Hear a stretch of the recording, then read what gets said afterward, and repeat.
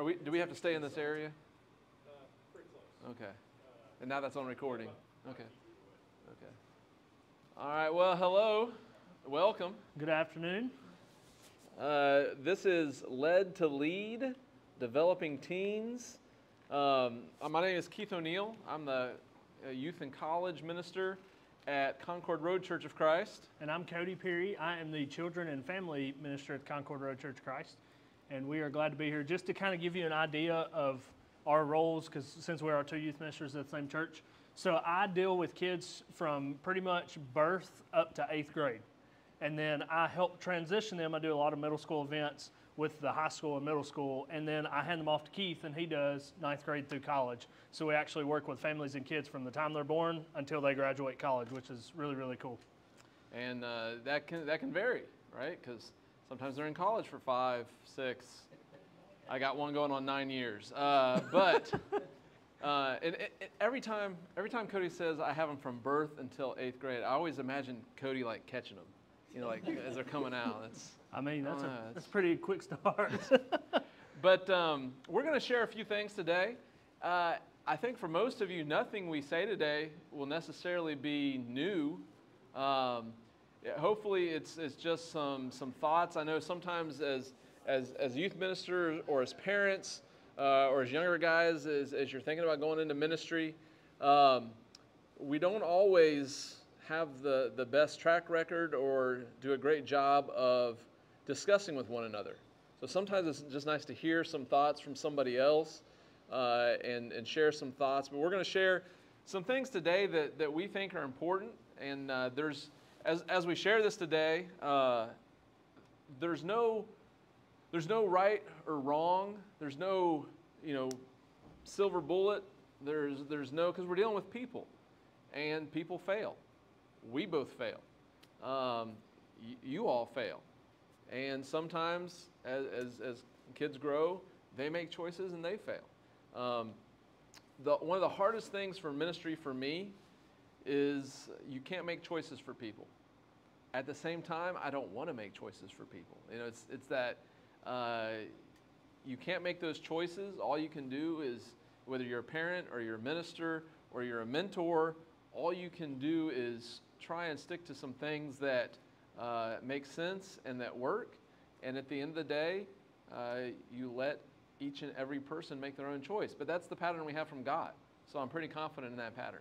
Well, and I'll throw this out there too. If you're one of the young guys wanting to go into youth ministry, don't ever expect to go to a ministry conference. Don't ever expect to go to like a lectureship or a youth rally or talk to your favorite youth minister and expect to take their youth ministry, put it in a box and carry it back to your church and open the box and expect it to go the exact same way that it's going to go at your church, the way that it did at theirs. Because in youth ministry, what you'll find is it is most of the time, if not all of the time, it is completely unique to your kids, your parents, your people. So this is my 10th year in ministry. I've been a preacher, I've been a youth minister, and now I'm working with little kids. And what I found is there are very few things that actually cross over from each work to the other works, because there are very different dynamics in the different places that you'll be. So you can't take what Keith and I are doing, put it in a box, take it back to your home church and say, hey, I did this just like they did and it didn't work, so therefore it must not be effective.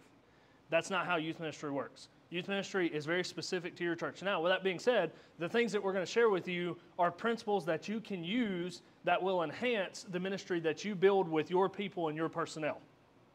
Because that's the trick to youth ministry is not, hey, here's the formula, like he said. There's no silver bullet. Rather, you are taking principles and putting it into play with the personnel that you have, and you are making an environment, a spiritual environment with your people that is catered to those people.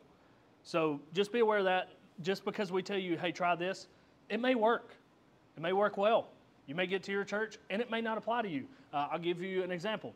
If I were to tell you to, hey, use parents at every youth event that you have as chaperones, and I use parents at every youth event that I chaperone. Well, what if you have horrible parents? And you say, hey, I'm going to bring all of my parents as chaperones. Y'all laugh, but I'll tell you a story. One time I had a young man that is a good friend of mine. He asked me, he said, hey, should I use parents as chaperones? I said, absolutely should. And I failed to tell him, like, make sure they're good parents. and one of his parents signed up to drive a van for him. What I didn't realize, and I thought maybe, we'll just say that I would have never done this, the parent that volunteered to drive the bus had just been arrested for a DUI 2 weeks before. But he said, hey, I was supposed to use parents. I was like, you got to be a little more common sense with that. Use your people. So there's no one set answer. Youth ministry is adaptable to the personnel and people that you have. So these things are things that we will share with you that have worked for us, but it doesn't mean it's always going to work. You have to know your people. You have to know your resources. You have to know where you are so that you can know what's best for you. So first thing off the bat, we got a few things. First thing off the bat, to communicate to parents. If you are a parent, or if you're a youth minister or minister and you're talking with your parents, you've got to have parents realize they need to be the examples they want their kids to be. Make sure, parents, you are your kid's number one youth minister. Don't abdicate authority. Don't, a lot of times you'll have parents who, they say, oh yeah, and drop their kids off and then they don't even come, or they say, oh, you're not having kids classes tonight, well then I won't come, or things like that. You have to, when you're a youth minister, you have to be a parent minister as well. Don't think that you're just there for the kids. You're there for the parents. It's important 1-2 punch, and you've got to have your parents with you. If you are a parent, for some reason I looked at Cy when I said that. Cy's not a parent yet. If you are a parent, not only for you but for other kids, be that example. Kids see that. Kids realize that. And that is really important, that you don't abdicate that. And as ministers, it's really important that we don't allow parents to abdicate that. There are times, Cody and I work through this all the time, but there are times when parents are involved. There are times when parents are not. There are some things that sometimes kids open up more when parents aren't there, but there's a lot of ways that parents can be involved. And you've got to include parents as a part of your ministry in some way. Again, you have to use common sense and put logic and put yourself in whatever context you are. But I hear sometimes the philosophy of, the youth ministry is for the youth, parents stay away. And then I hear the philosophy of, we need to have parents. Everything should be, as in most things, there's balance.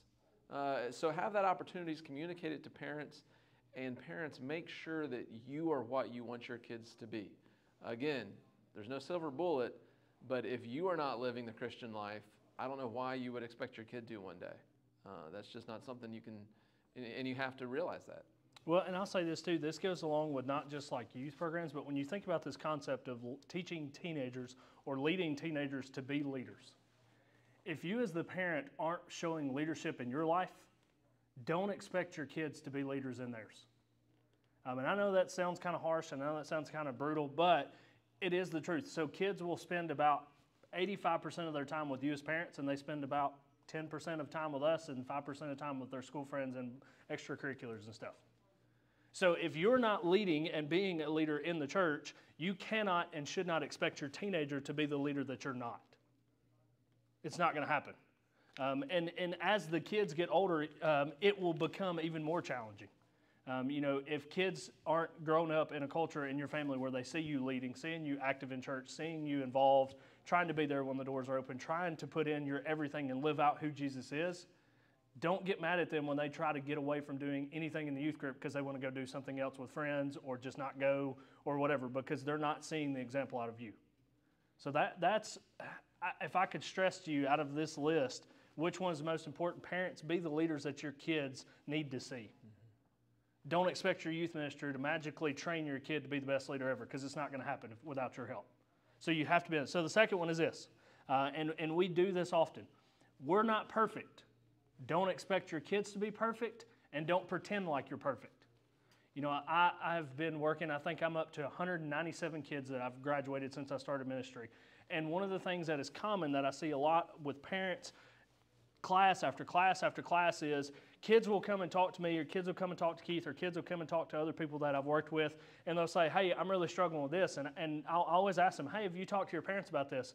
No, if I talked to mom and dad about this, man, they would be so disappointed. They'd be so upset. They'd be so frustrated. You know, they would just never do that.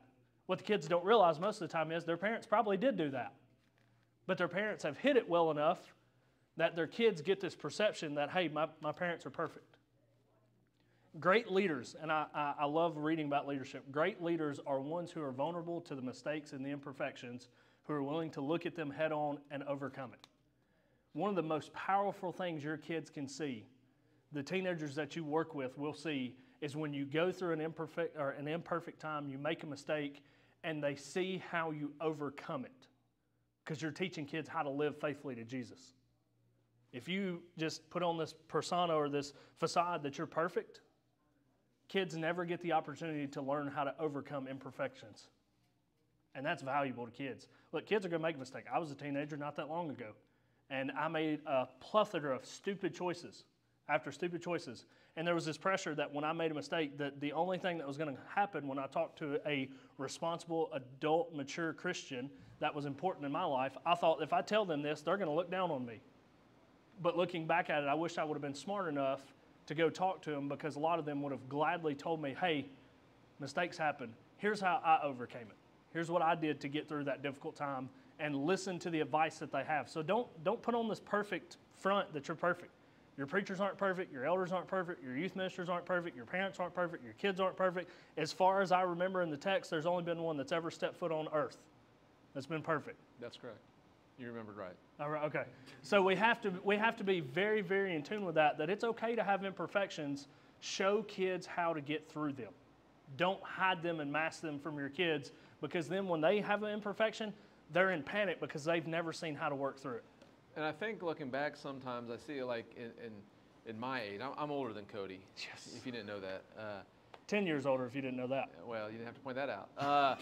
But I think I look around and of kids I grew up with and kids I went to school with, and a lot of times, in the past sometimes, and I don't think it was done on purpose. I don't think it's done on purpose today.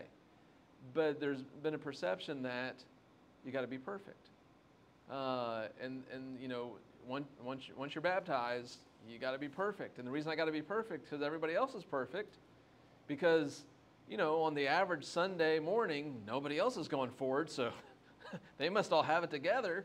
And so I better have it together too. And it's this masking thing, and we do a real disservice to ourselves. You know, we're told to confess our sins to each other. We're told to open up and to realize that we're broken. We don't need to be Pharisees and look around and think, I've got it all together, I'm perfect.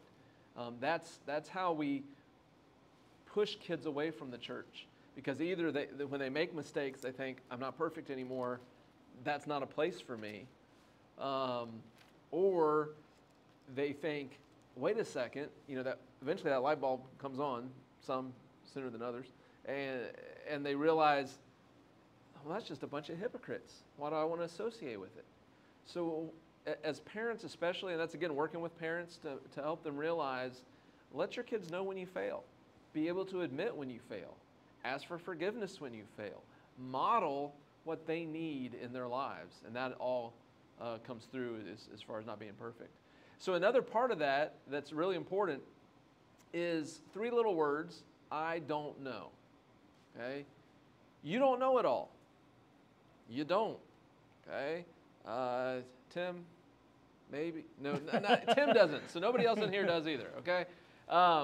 But you don't know it all, and yet especially younger guys, looking up here, you know, not age discrimination or anything. I'm old too. Okay? But younger guys, we're often very tempted to feel like we have to know all the answers.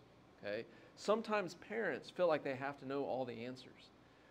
If parents, the one thing I would say, the strongest points I've had with my kids, I've got a daughter who's a freshman at Freed, a son who's a senior, and another one who's an 8th grader, is when I've said, I don't know, or I'm not for sure on that, let's study it together. Those are powerful words. And to say that to your youth group members, Somebody asks a really good question in class, and sometimes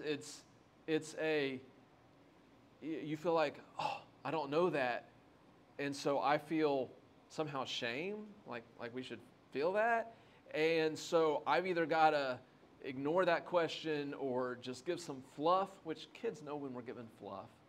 Instead, just take the time and say, man, that's a really good question. I've got to study that some more. Let's all study that and talk about it next week. There's going to be a next week, right? You know, Sunday always comes every 7 days, like Wednesday too. Like, we have some flexibility when you're teaching youth and be real with them and be able to say, I don't know, let's study that together. That's really important because it models to them two things. One, they don't have to know it all, right? You have some kids that they don't want to put Christ on in baptism because they feel like they don't know enough. What? You don't know it all, right? I love that my 74-year-old dad who has dementia is still reading and studying, probably because half the time he forgets that he studied it the day before, but it's okay. He's still reading and studying. And I love that. I absolutely love that. And I hope that I never stop studying. And I think sometimes when we come across as we know it all, honestly, if you ask some youth group kids about either their parents or their minister, and you say, do you think they study? They might say no, because they think we know it. And they don't realize that we're still learning and growing every day, and all the more they need to, and hopefully never stop. So I don't know, let's study it together is a really powerful thing to be able to say to kids. Parents, when parents ask you a question, if you're going to be in ministry, sometimes it's okay to say, I don't know. I've had several parents in 10 years have asked me, hey, do you think my kid's going to be faithful through church all through their college career? It's okay to say, I don't know. But now I will say one thing that we can be... Just don't say, no way, man. Yeah, don't say no way. That's going to be try really to avoid discouraging. that one. But one of the things that I remember that stuck with me when working with kids and working through teenagers with this concept of saying, I don't know, is be honest when you tell them, I don't know, I'll study it and get back with you. Because I have seen too many people who say, I don't know, I'll study it and get back with you, and then never get back with them.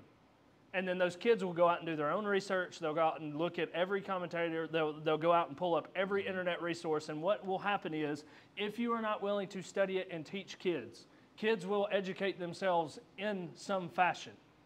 Could be right, could be not right. Could be biblical, could be horribly off the wall, opinionated garbage that's going to wreck their spiritual well-being. So don't just say, I don't know, let me study it and get back with you. Or don't just say, hey, I don't know, let's study it and get back with you. Be intentional and actually sit down and lead them to what they are trying to find, the answer that they need to see. Because if you just leave them wondering, I'm just telling you, look at the Jewish people in the Old Testament. When they were wandering around trying to figure it out, how well did that go? Not very good. Be intentional about your I don't knows, let's study it and get back to it. Don't leave them hanging.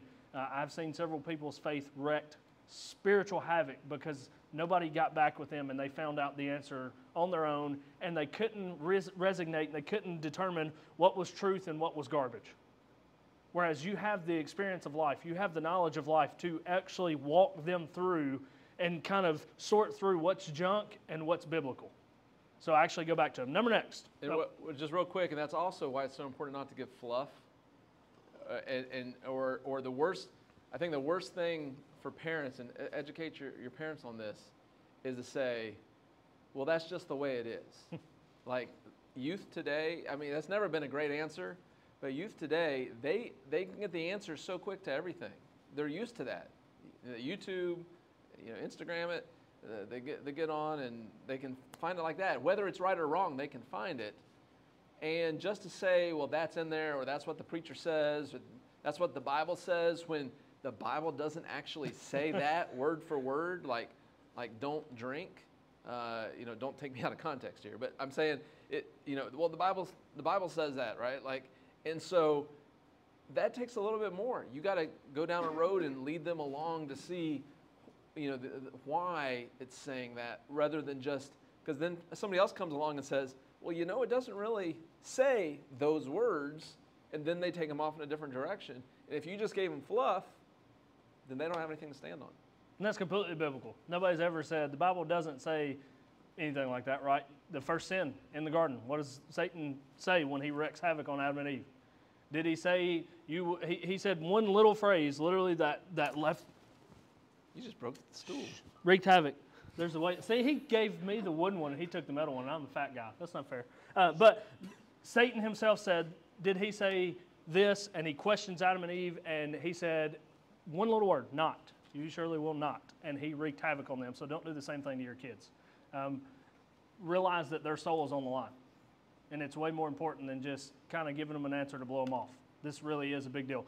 Number next, give God the glory in all things that you do. When you're working with teenagers, especially if you are a youth minister, just remember you're not doing youth work. You're not trying to grow your numbers in the church just so you can say, hey, we have 3 vans worth of kids. You're saying, hey, I've brought 30 souls to the God of the universe. And to be honest with you, you're not really doing anything. You're just watering and throwing some seed, and God's providing the increase. The glory doesn't go to us.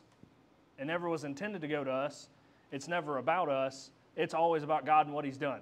Because if you take God out of the equation, you take away Jesus Christ and the salvation that He provides through His blood, through His body, through His plan, through His universe, through His creation, and you put everything else that we've done in line, and hey, I'm doing this, I'm ministering to kids.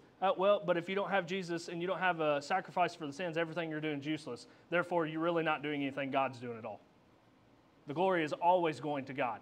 You know, it's really easy when you're working with teenagers to try to make results or show how successful, measure success on numbers. It's not always about numbers. It's about salvation of teenagers, faithful teenagers to God. And God gets the glory for that. And it's like Cody said, especially if you're in an area like the Nashville area, there's a lot of youth groups, right? If I've got a kid that someone else can connect with better, you know, and he starts coming over here to Isaac, great, you know. But what I'm going to do is I'm going to call up Isaac. Hey, I got a kid that's coming over there now, and you know, I'm going to communicate. If I got a kid that you know ends up with Robbie Forrester or somebody else, and likewise the same thing, communicate. Don't see it as an ego thing. It's kingdom work. That's really important for us to understand, is that it's kingdom work. But also, as you give the glory to God, then your parents and your kids are going to see that. And as parents, you need to make sure and do that and realize there's a lot of great things we can be doing, extracurriculars and things, if we're giving the glory to God. Whether it's running or football or music or ballet or whatever it may be doing, why are you doing it? You're doing it to give God glory, you know, through the talents He's given you. And if you can work with your kids to see that there's purpose in everything you do because you're giving God the glory, it can start to reshape some of how they're thinking about things. This is not my church life and my activity life. This is not my church life and my academic life. This is my life. And it's all giving glory to God in everything that I do. And that's important for kids to understand, for them to have purpose. So make sure and model that yourself, and in turn, they will catch on to that. When a kid gives you a compliment, glory to God. You know, thank you, glory to God. Like, just model it, and it's fun to watch kids repeat. Like, kids repeat stuff, and all of a sudden you see them start doing some of the things that you're doing. So try and do good things. You know, it's not so much fun when they copy some of the bad things you do. Because they will repeat that. We do bad things too. Next thing, allow youth to question. And you've got to, you know, if you are a parent, allow your kids to question things without going, whoa, wait, what's going on? And, you know, back parents off the cliff when you're a minister and some mom comes in and says, my son said this, or he was asking this, or he was, sometimes you've got to and be proactive with that. You know, tell parents up front. When we have our annual parent meeting, I always try to tell parents, hey, let them ask questions and don't get crazy when they ask questions. Because if you get crazy when they ask the question, they're surely not going to come to you when they have the problem, like we were talking about earlier. But if kids don't feel like they can ask questions, by the way, a lot of the same questions that we've gone through in our own lives. Is God real? You know, is this faith thing something? Do I have faith? Do I believe Jesus is the Son of God? If all of a sudden we're going through apologetics, or a kid on his own, a teacher says something, and he's thinking about, man, do I really believe that God is real? And he goes to mom and dad and say, hey, I don't know, is God real? If mom and dad freak out and be like, and then all of a sudden, and they don't let them, they usually what happens is the kids, I shouldn't have asked that, and thereby thinking they shouldn't have asked it, they don't go on to find the answers they need for their faith. Sometimes those of us that have faith, the hardest thing to realize is other people don't. And so they've got to ask questions and go through and study and think about things that I've already come to an answer on. But if I don't let them go through the process, it's not going to be their faith. And that's really hard for parents sometimes. So parents, make sure you allow that. In ministers, you got to talk to parents about letting them do that, because it's an important process. And you don't want them to then go through that process once they're up and gone. The best time for them to go through that process is when they're with us, and when they're with their parents, or when they're with their family. So if they ask a crazy question like that, you say, that's a good question. Turn around and ask them a question. I always tell my kids, ask a question when you're asked a question. But what have you thought about that? What have you studied about that? And then see where it goes as a parent with that personal study with a kid. That's important, to allow them to question so that they can build, because otherwise there's nothing there for them to build a foundation on. So I've always viewed leadership with kids when it comes to building their faith in two ways. You have two concepts, I think, that are possible, whether as a parent, as a youth minister, as a minister, whatever it may be. You have one model where you are standing in front of a kid telling them, hey, come this direction, and pulling them towards it. That's one way you can lead kids. You can, with all of your strength, with all your might, do your very best to pull kids in the direction that you feel they need to go. It's great until you're not there. What do you mean? You wake a kid up every Sunday for church. You get a kid ready every Wednesday night for Wednesday night Bible class. You make a kid get ready and go to every youth event. You make a kid do this, and you pull them and pull them and pull them and pull them. And then whenever they go off to college and you're not there pulling them, you hope that for some reason they make the choice that they just keep going in that direction. That's one option. The option that I have personally enjoyed, and I think is probably more successful, is you get behind a kid and put your hand on that kid's shoulder, and you lead them from behind. And as they're navigating through their faith and they come to those crossroads, okay, why is it that I need to get up every Sunday? You lead them and tell them and speak to them, hey, here's the reason why, if I were in your shoes, I would choose this path, because God is who God is. He deserves worship. He deserves us to be there. And you let them lead themselves and build their faith from behind, supporting them rather than pulling them. And then here's the great thing. When they get on their own, they never had anybody pulling them anyway. They were making those decisions, and they think back, oh man, whenever I was going through this, they were leading me and they were talking me through these decisions that I need to make. And you are empowering that kid to take the action themselves rather than pulling them, hoping that it sticks. So we need to make sure that when kids are questioning things and building their faith, don't be the person who pulls and yanks and does all of the harsh things that you can to get a kid to remain faithful.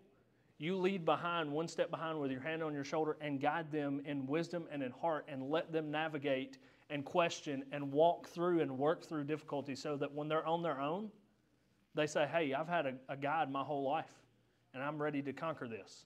And they will make those decisions the way that they need to be. So you need to make sure that you're doing that. And on that, I stumbled into this, but one of the best things I ever did, I think, with my kids, they're still developing. Again, we don't have all the answers. There's no silver bullet. I don't know where they'll be in 10 years, prayerful and hopeful. But one of the best things that I've done is something that I would have usually never done, but is sometimes we have 4 cars at the church building. My kids, they drive themselves to church. I know there's some aspect of, you think, oh, we're going to be a family on Sunday morning. We're all going to drive there together. But as that just kind of happened, because I'm a minister and sometimes I got to be there early and my wife's doing something else and they're coming from different places. And again, we're just all driving. And in my mind, I'm thinking, okay, 4 cars from Nolensville, we're paying the gas. This is ridiculous. But at the same time, now, like my kids, I don't even text them anymore. They show up. They are used to driving themselves. I'm hopeful that as they continue to get older, that's just something they're getting used to. It's not, hey, get in the car so mom and dad can take you to church.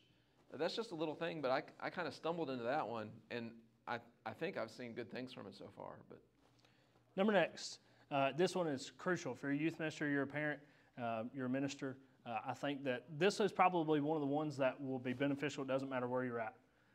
I think this is one of the ones that definitely will cross over that you can utilize everywhere. Involve your kids, your teens in the life of the church. We harp kids and we tell kids, hey, you're the future of the church. You're the future of the church. You're the future of the church. And we forget they're the church right now. Amen. Rather than saying, hey, whenever they're older, we'll utilize them as this. Look, let kids teach. Let kids lead singing. Let kids offer Wednesday night devotional. And you say, well, maybe they're not the best speaker. Maybe they're not the best songwriter. Hey, I get it. They're serving God. Why would you discourage that? Plug them in. Find an area. Look, every Sunday morning in the Lord's church, there is a need for men to pass out trays if your congregation is passing out trays for communion. Every Sunday morning, every Sunday night, there's needs for prayers, song leaders. There's Wednesday night devotional speakers. There's welcoming greeters. There are people who literally, there are millions of jobs that teenagers are highly capable and confident, and we should be just helping and encouraging them to be a part of, and we just don't because we convince ourselves that as they mature, we'll start using them. Why not start using them now and let them just become that much better as they get older? One of the things that happens at Concord Road, and I love this, we have a couple, Mac and Kelly Alsop, and they are over our senior servants at church. One of the things that they do with our teenagers is when it's raining, they have a group of men who go get there early, they grab umbrellas, and they escort the older members inside the building with an umbrella. That's an easy job for a teenager, right? Passing out a tray, easiest job on the face of the planet. We do a thing called Children's Bible Hour during worship on Sunday mornings for the little kids during the sermon, that we give them a lesson that's geared to their level of learning for the little kids. I utilize our teenage girls to help me and my wife when we do Children's Bible Hour, to help teach and wrangle the kids, do crafts with those kids. Vacation Bible School, you can use them like we do. We use them as line leaders. They march those little kids around the entire building to all their different activities. They are completely capable. They just need somebody to ask. And we sometimes just simply don't ask just because we think, oh, well, we'll when they get older, we'll use them. So we need to make sure that we are using them in the church. And what you are doing, yes, it may be a small, easy job, but you are showing them you have a part in the body of Christ in our congregation. Mr. Bill? That point hit home just less than a month ago when Hannah, Ruth, and her mom went on a mission trip down to Mexico. And Hannah Ruth taught some kids down there Sunday school lessons. So the training that she got from you guys and the teenagers turned around and was very effective and enhanced that mission trip significantly. Absolutely. Yeah, I think it's important. Our next point kind of goes along with this, but it's vocalizing the idea of that. And semantics do make a difference. And I know when people say they're the future of the church, people are well-intentioned in that. But it's one of those things that now that I've wrapped my mind around that, when I hear that, I cringe at it because I said, no, they are the church. Like they are a part of it. And we've got to bring them into it. Another thing that we do that I'll throw out there as an idea, and this is my background. I became a youth minister. I'm older than him, but he has more ministry experience than I do. I started youth ministry late. I started out, my background's education, lesson plans and all that type of stuff. I think it's really important for our females especially. They're dealing with a lot of pressures from the world, a lot of people that say, hey, the Church of Christ, oh, that's the group that keeps women down, or that don't respect women, or whatever it may be said.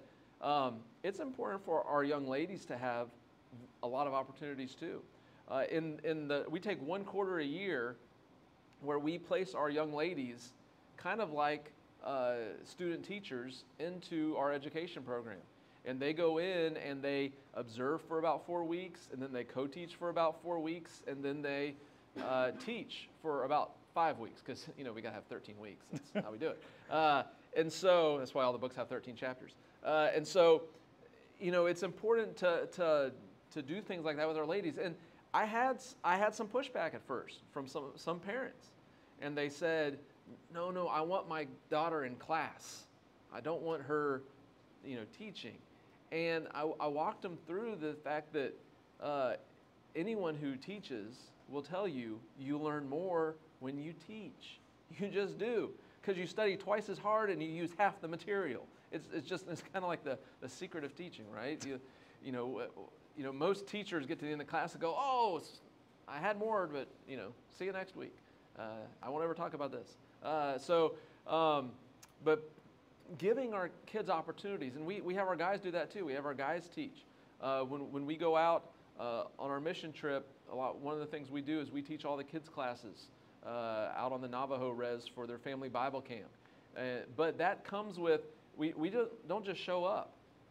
We meet every month, and they have lesson plans, and they line those lessons, and they learn how to develop a lesson plan, like what's going to be my point, what's going to be my back scripture, what's going to be my activity, what do I want the kids to learn out of this?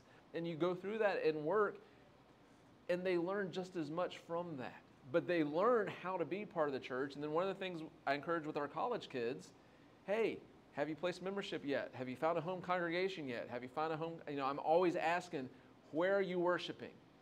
I want you to visit around, but eventually I want you to settle in, because then, hey, are you teaching a class yet? Have you volunteered to teach a class? Get involved, because being very simplistic in nature, why do people stay faithful? Because they get involved. People that don't get involved, it's a lot easier to fall away. It's a lot easier to feel like no one would miss me if I left.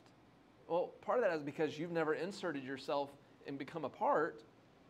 So do that. And so I think if we teach our kids how to do that when they're younger, and we vocalize it, and we say, hey, you need involved, we expect you to be involved, here's how you can be involved.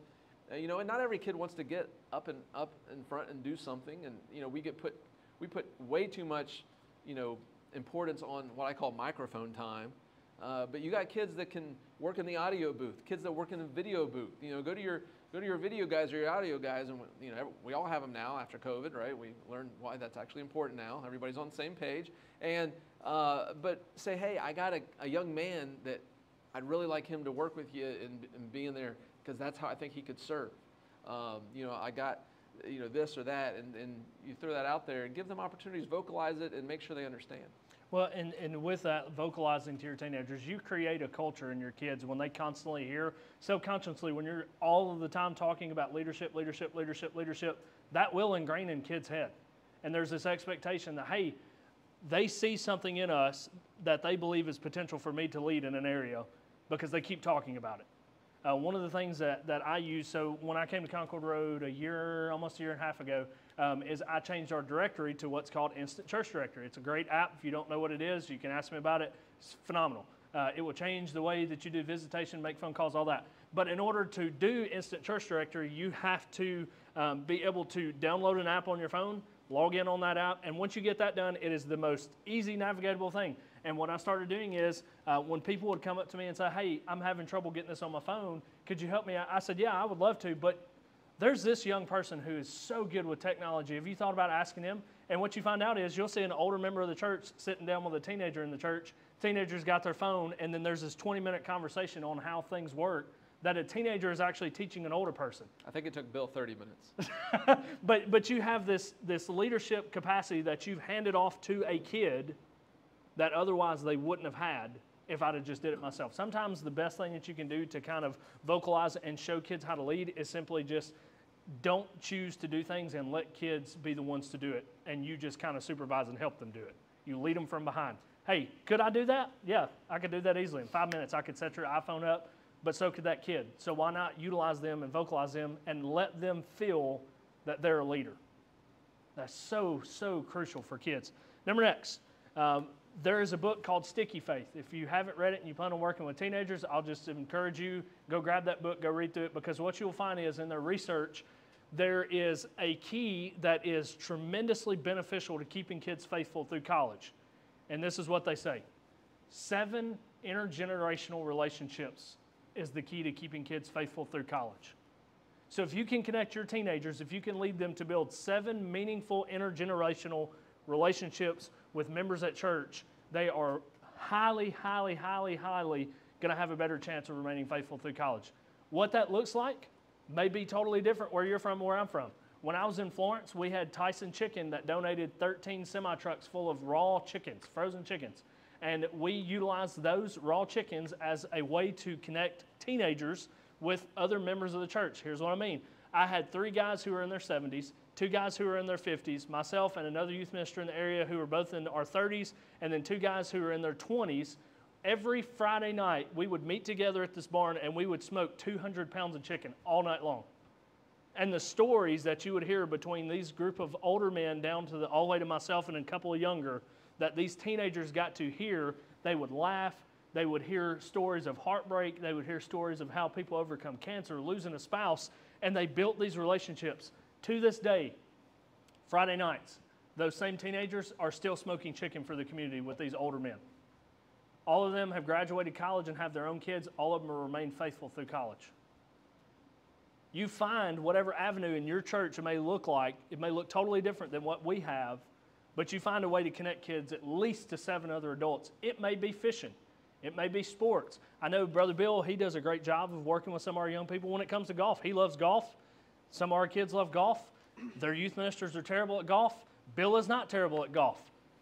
So they're just between the 3 of us, that's 3 intergenerational relationships that they've already connected out of 7. You add their parents in, that's another one. You add our preacher in, that's another one. You add an elder in the mix, that's another one. It's really not hard to connect kids to 7 different intergenerational people because we have way more in common than we realize. We just don't simply get to know each other. But you as a minister or as a parent, you foster that. You provide those kids opportunities to make those relationship connections, whether that's you invite an older member or a younger member who's the unprofessional to eat dinner with your family at your table. Because when you can successfully get 7 relationships, you just increase that kid's chance of staying faithful through college astronomically. And it's worth, I mean, if I were to ask any parent, is it worth your kid being faithful? Absolutely it is. Mm-hmm. And that's where ministers, this seems like easy, but you've got to get to know your congregation. You know your kids. I hope you know your kids if you're a youth minister.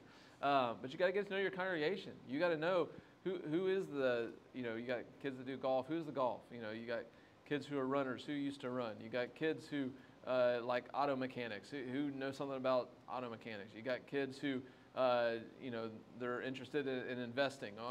Who's the financial planner that you can hook them up with?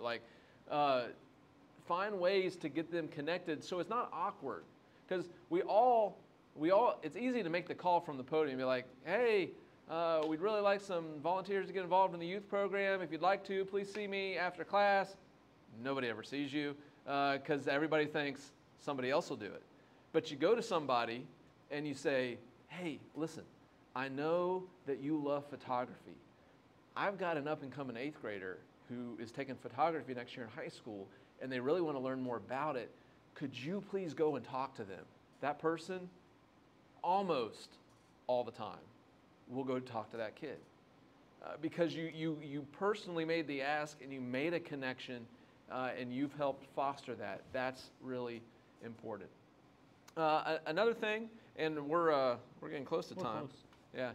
Yeah, is we make staying faithful really complicated sometimes. Keep it simple. Keep it simple. Study, pray, and fellowship. Study, pray, and fellowship.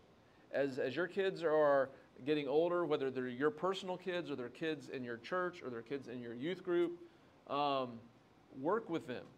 The number one thing that I do as our kids transition from high school into college is I text them all the time, remind them I'm praying for them, and I ask them what they're studying. And again, like I said earlier, I really like go after. I'm not annoying, right? You don't beat their door down. But I try to hold them accountable, and that they know I'm going to ask, hey, where are you worshiping, right? And I don't just all of a sudden ask. As they're seniors, I start talking to them about, hey, yeah, you're going to, you're going to UNA, or you're going to University at Huntsville, or you're going to Freed, or you're going to Harding, or you're going to Alabama. Have you thought about where you're going to worship? Hey, here's a couple good places. Make sure you're going to Alabama. Make sure you're looking for Tide for Christ. You're going to UT Chattanooga. Make sure you look into the different groups and things. And then when you ask in the fall, it's not awkward because you've already been talking about it with them. And you say, hey, where did you end up placing membership? Well, I'm just I'm kind of looking around. Like that's what you get at first. And then he's like, well, hey, that's great. I'm glad you're looking around. I hope you can zone in on something and find something, because fellowship is so important to remaining faithful. They've got a fellowship. That's God designed it that way. Like that's not me. That's God putting it there for us and placing it there for us. And sometimes though, we just need to make sure and reach out and help kids make those connections. And I'm going to be really brief on that. One of my favorite things that I heard one time is, why don't we see church disfellowship very often much anymore? Because we don't have fellowship to disfellowship. And that's a true statement. I remember when I was a kid, I remember seeing 3 people disfellowshipped. I remember elders standing up with tears in their eyes, making this decision that, hey, we're losing a part of our family because they're choosing to be unfaithful. We don't really see that anymore. The reason why we don't see that is because we probably don't have the deep connected relationships like we have in times past in the church. So keep it simple, but make sure that you are keeping accountable to one another in the church family. Number next, because we're running out of time, so I'm going to speed this up. This is one that is definitely can be used anywhere you are. Be adaptable. Be adaptable. When you're leading teenagers, what you will find is there are no 2 teenagers who are the same. If you're a parent who has multi-kids, you can raise both your kids the exact same, and they're still going to turn out different, the 2 different kids, right? Why is that? We're all built and created and knit together differently. You have to be adaptable to work with teenagers. Here's the thing. There are a lot of things that I go and I support and I'm a part of that I have zero interest and zero care on the face of the planet to ever be a part of. I'll give you an example. When I was in Florence, I had a young lady that was in my youth group, sweetest kid ever, highly talented with music. She could sing. She did all of the plays. She did all that. Me, I don't sing. I don't wear makeup. I don't do plays. That's like the 3 no's for me. I went to a play one time, and I didn't realize this. I get there, and I'm sitting beside her father, and he's asleep, snoring, and this play is in another language. And she still, to this day, comes up to me and says, hey, I appreciate you taking the time out to come to something you don't care about. But it's because I chose to be adaptable. I have other kids who are sports kids. I'll go watch them participate in their volleyball. I have kids who don't do any of those, and they sit at home and they play video games. And I'll go hang out with them in their environment, in their house, and I try to tailor my style, my ministry, my leadership of those teenagers. I adapt it to match teenagers that I'm working with. There's no one fits all for kids. You know that. I know that. That's not profound. You have to learn your kid, figure out what is successful, what is valuable to that kid, what their interests are, what their passion is, and then immerse yourself into their environment. Adapt yourself to lead a kid like that. And it's not something that's unbiblical, right? What did Paul say? I've become all things to all people that he might do what? Save. Be adaptable. Leading teenagers requires you to be adaptable. Do things that you don't enjoy, and do it with a smile on your face because you love the person doing it. If you're not adaptable, that's when you start seeing kids who just kind of are standoffish. And they say, hey, he don't really give me any effort, energy, time. He doesn't even try with me. And you know what they do? They give you the same cold shoulder that you're giving them. So be adaptable. Yeah. Man, that's just, we're out of time. But I hope maybe you picked up one or 2 nuggets today. Feel free to text either one of us or if you have questions or anything. But the last thing I'll just end with is learn from everybody around you. It's important. Because again, there are no necessarily hard, fast right or wrongs. There's no magic bullets, but we're all in this together. We all fail. We all make mistakes. And the more we can learn from one another, the better we can get through each and every day as we walk the Christian race. So Thanks so much for coming. Let's close in a prayer. Dear God, thank you so much for the opportunity we have to get together and to talk about these things. We pray that all the sessions that we're going to this week, we're able to use things that we hear to grow closer to you and be a light for those around us. Please work through us in amazing ways where we can give you the glory, because we know we couldn't do it by ourselves. But we thank you for where you've put us in the kingdom, and we pray that you help us to always work for that kingdom and for you. It's in your Son's name we pray. Amen. Amen.